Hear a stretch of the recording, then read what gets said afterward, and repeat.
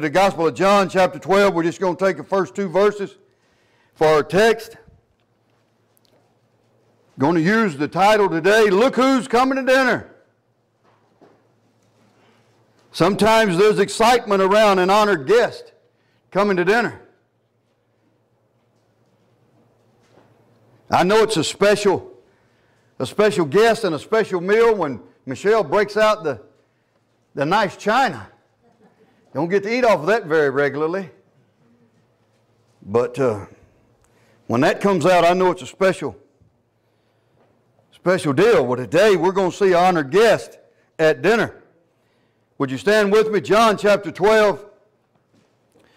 The first verse says, Then Jesus, 6 days before the Passover, came to Bethany, where Lazarus was, which had been dead, whom he raised from the dead.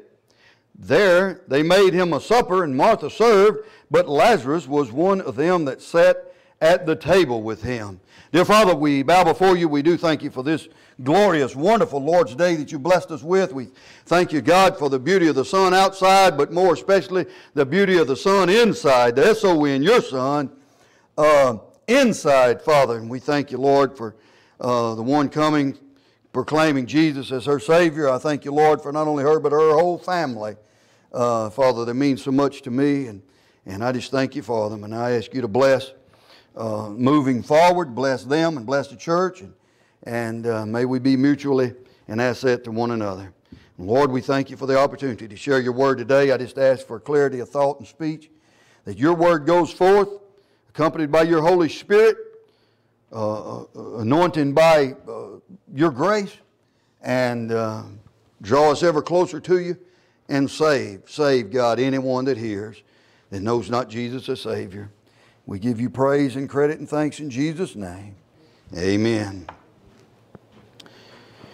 If you've ever had a desire to see the glory, power, and majesty of Jesus Christ displayed in dazzling fashion, look no further than this passage. In this text, we're allowed to see Jesus in his relation to Lazarus, Martha, and Mary, and what he had done in their family. What a thrill to know that we serve a God of such grace, glory, and power. We also see here what he is able to do for anyone who needs to be delivered from sin and death today. This passage shows us how Jesus can take you from the deathbed of your sins and give you a seat at his table. If you don't know the Lord, this passage will show you what you can do, what he can do for you, if you'll come to him by faith. If you do know him, these verses will help you remember what he did for you when he saved your soul by his grace. So just for a few minutes, I'd like to try to preach on the thought, look who's coming to dinner. People are coming to see Lazarus, the one who had been dead but yet is alive. Everybody knew, word had gotten around that this one who had been dead had been called back to life. But I submit to you today, he's not the most honored guest at this table. As a matter of fact, Jesus is. There may be someone here today or someone that listens over social media that needs to be saved. I want to tell you that Jesus has come here to save you.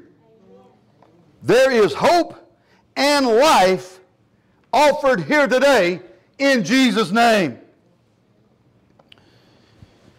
In chapter 11, we see Lazarus died. He was dead, not sick, dead.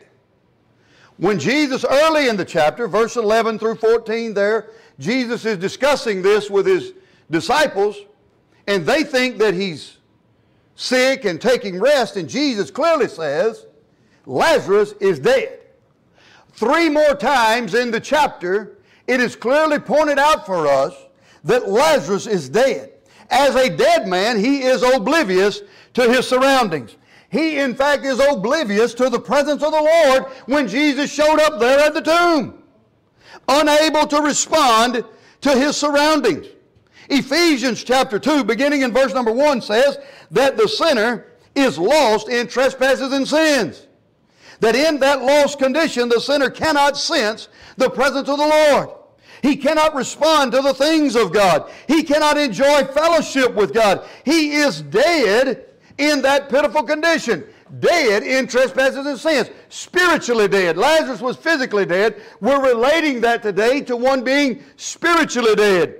Jesus came to Lazarus' tomb to call him to life. And he has come here to this place today to call you out of death and darkness into light and life. He offers you light and life today.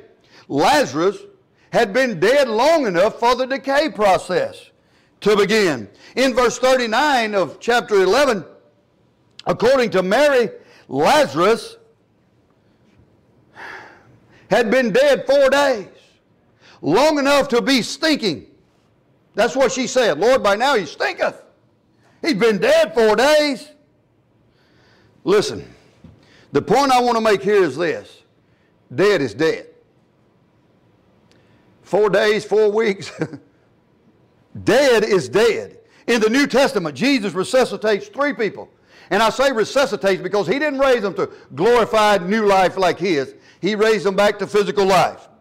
3 people. The daughter of Jairus in Luke 8. The widow of Nain's son in Luke 7. And then Lazarus here in our text. All of these have one thing in common. They were all dead. None any more dead, none any less dead. They were just dead. This is a picture of sinners. Friends, there aren't degrees of dead, just degrees of decay. Lazarus had been dead long enough to stink, 4 days. Just as the physically dead are good for nothing but to be buried, the spiritually dead are fit for nothing but hell. John chapter 3 says they're condemned already. Those that have not believed in Jesus are condemned already. Why? Because they have not believed in the name of the only begotten Son of God. There are no degrees of spiritual death. Dead is dead. There are not those that are more dead because they have committed more sin. No, sin separates us from God. Any sin, all sin.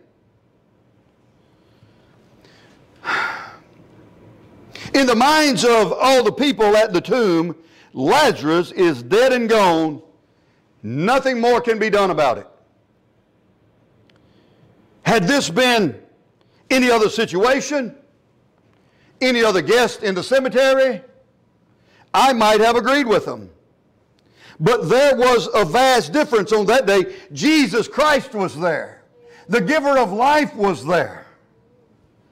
The others may have been ready to leave Lazarus in the grave, but Jesus wasn't. He makes all the difference. And he can make all the difference in your life today. He can bring you out of spiritual deadness and darkness to life and light today. He's the only one who can make that difference in that person who's dead in sin and headed to hell. If Jesus had not passed by where Lazarus was and called him to life, he would have rotted in that grave. And friend, you can try any method you wish. But if the Lord Jesus Christ doesn't bring life to your dead soul, then you're doomed to hell. You're doomed just as well as Lazarus was. Jesus and Jesus alone makes the difference in the life of the dead sinner. Acts 4:12 said, neither is there salvation in any other, for there is none other name under heaven given among men whereby we must be saved. And I knew I'd be through with it time I got there. But that's what it says. Jesus said in John 14:6 that I am the way, the truth, and the life. No man cometh unto the Father but by me. He has just as much power to give spiritual life and meaning as he had to give Lazarus physical life. Let me say it a different way. Just as surely as he was able to give Lazarus physical life, he can give you spiritual life today. We may give up on folks like this crowd gave up on Lazarus. But thank God, Jesus does not operate like we do. When it looked like there was no hope, The Lord came to where Lazarus lay in darkness, and He changed everything for him. What has He done for you? What do you need Him to do for you? That person that you've been brokenhearted over, that person that you've been praying over and crying over, and maybe it's gone on for weeks, months, maybe the months have turned into years. I want to encourage you, don't give up. Jesus is not willing to give up. You keep praying, you keep crying, you keep bringing His name before the Lord, and you keep bringing the Lord's name up before that individual. Maybe God's working behind the scenes to soften that heart and to make them ready. I can tell you that Michelle and I, along with others, prayed for 17 long years after we were married for her dad. It seemed hopeless. It seemed a lost cause. But God got his attention, saved his soul, radically transformed his life. And we still give Him praise and thanks for that. There's some things about the call of Jesus that I want to point out. First of all, Lazarus received a personal call. When the Lord Jesus came to that tomb and He called out at that tomb, I want to tell you that He issued a call that was very personal. He called specifically for Lazarus to come out of the tomb. What if He had stood there that day and simply said, "Come forth"? I believe with all my heart that graveyard would have been emptied. I believe with all my heart everyone in the ground would have come up. Everyone in that cemetery anyway would have come up. But He didn't. He called specifically for one individual, didn't He? Lazarus, come forth. That call was for no one else on that day, but it was for Lazarus alone. It was a call destined for one man and one man alone. Now the gospel, I want to tell you, is a call to individuals from a holy God. I know, I believe with all my heart that whosoever will may be saved. That's Bible. Romans chapter 10. I know that God will have all men to be saved and come to a knowledge of the truth. 1 Timothy 2:4. However, I also know that that call of the Lord is an intensely personal call. When He comes calling for you, He will call you as an individual. He won't ask your mom or your dad. See, when He came calling for you, He called your name, didn't He? He didn't call your mom. And I thank God for godly mamas and godly daddies. I thank God for it. That's why I thank God for TJ and Kim and bringing their family up in the nurture and admonition of the Lord. And every one of them, as they're becoming of age, they're receiving Christ as Savior, and only one left. And I'm so thrilled about that. But what I'm telling you is when God came calling for Brittany, He didn't ask him. He didn't ask TJ. They had already made their peace with God. It was her turn. You see what I'm saying? It's a personal call. He will come to you as an individual. He won't speak to your husband or your wife. When He comes, He'll come for you personally. How many of us could testify to that truth this morning? That we personally felt His conviction, and it was uncomfortable. And we felt His drawing, and it maybe was irresistible. I'll tell you my personal experience.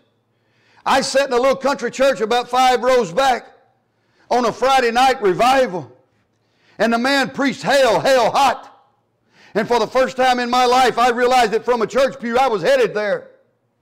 But when the invitation was given, I gripped the back of that pew in the front of me. I gripped it till my knuckles turned white. I thought I was going to squeeze the top off the wood. And I made it. I thought I'd made it. The invitation ended. They said a closing prayer, and I hadn't moved. I hadn't got out in front of everybody. I didn't want to go in front of everybody. So I made it for the back door. Everybody knows the preacher's got to shake all the hands and all of that. I made it for the back door, rounded the corner, and went around a car, and who'd I run into? The preacher had just been preaching. How'd he get out there? I don't know. He's supposed to be shaking hands. But there he was. And I just broke down. I said, God, I can't resist you, can I? And I began to pour my heart out to that man of God, Calvin Gould. And he explained it in a way that a young boy could understand. And I received Jesus Christ as my Savior in the parking lot, kneeling by the bumper of an old dirty car. You see, He came for me as an individual. You have your own story, but you know how it felt when the conviction of the Lord's Holy Spirit came to you and it made you uncomfortable and it drew you unto Jesus. And how you felt when you let go of whatever it was restraining and holding you back. And you felt that sigh of relief. I don't have to fight it anymore, and I don't have to dread anymore God's Holy Spirit convicting me. I can be happy and centered in God's presence.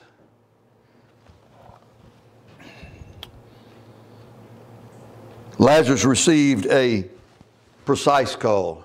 It was a personal call, but it was also a very precise call. He was told exactly what to do. When Jesus called his name, he didn't leave anything in question. He didn't have to wonder. Lazarus didn't have to wonder what he wants. He said, Lazarus, come forth. Jesus told him exactly what he was supposed to do. When he comes calling, there'll be no doubt as to what he wants you to do. When he comes calling, his call will be for you to come to him. His call will be for you to believe on him by faith. His call will be a call for you to repent of your sins and to turn to Jesus for salvation. When he calls, there'll be no doubt as to what he wants you to do. Paul said, I know whom I have believed. Can you say that today? I know whom I have believed, and am persuaded that he is able to keep that which I have committed unto him against that day. What day? That judgment day. That day when I'm called into question to stand before him. He's able to keep that which I've committed unto him. He is my hope of salvation. Not what I did or what I said or the words I used. No, Jesus Christ is who I believe in.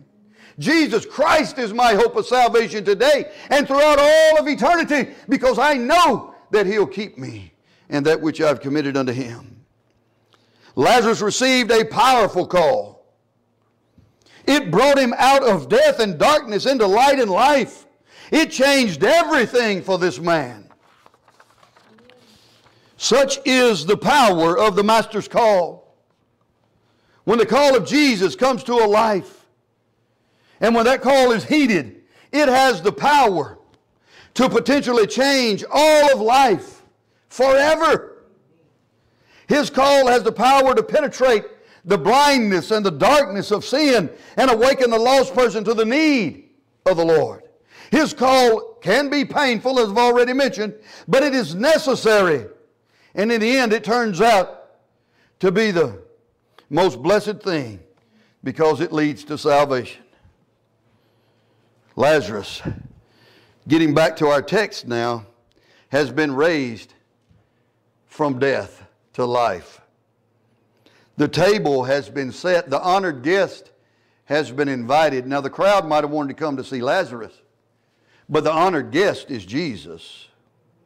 But sitting at the table with Jesus, here is a man who has been dead for 4 days. But at the command of Jesus, he's alive. He's able to meet with and embrace his family and friends. He's able to have fellowship with those that he loves. Once again, he's alive. When a sinner comes to Jesus for salvation, that sinner is brought out of death and is made alive. In Ephesians chapter 2, turn with me.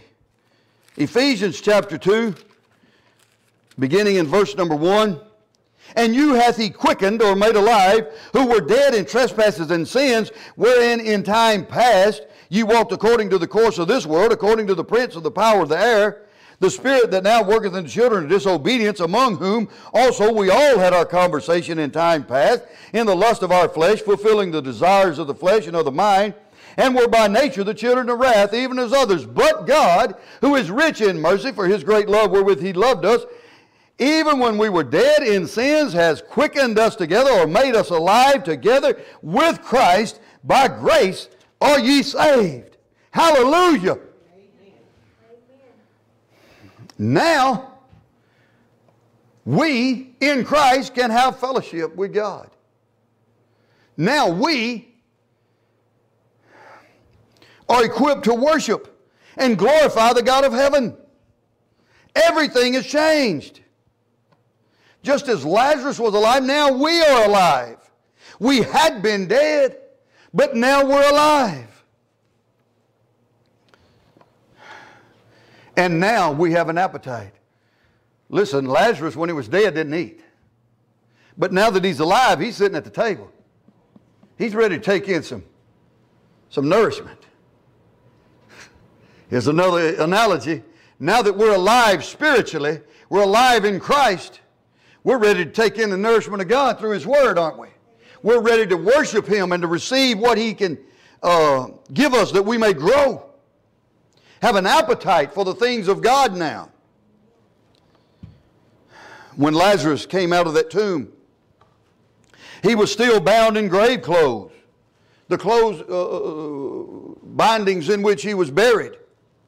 Jesus issued a command that he was to be set free from those bindings. He's no longer dead. He's not to look like it, nor live like it.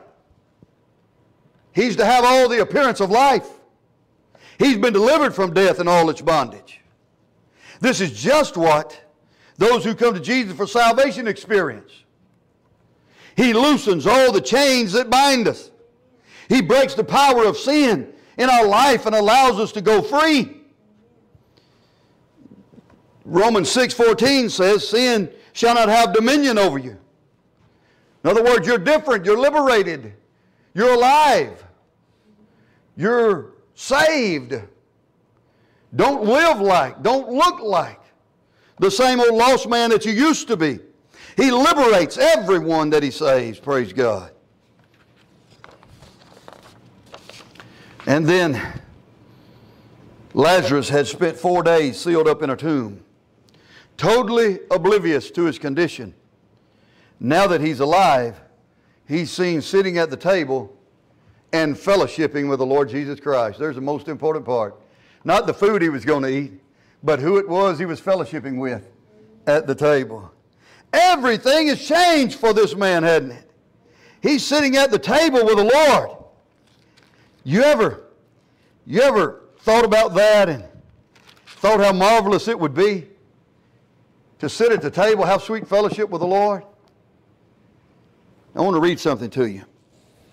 Revelation chapter 3 and verse 20, behold, I stand at the door and knock. If any man hear my voice and open the door, I will come in to him and will sup with him, and he with me. In other words, Jesus said, I would dine with him. What was Lazarus doing here? He was dining with Jesus.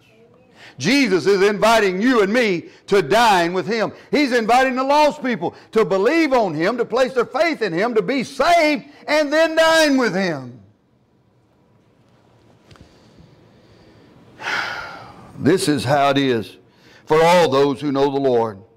He fellowships with us. He fellowships with us here and now. And He promises that we'll have fellowship with Him on high in our new home throughout eternity.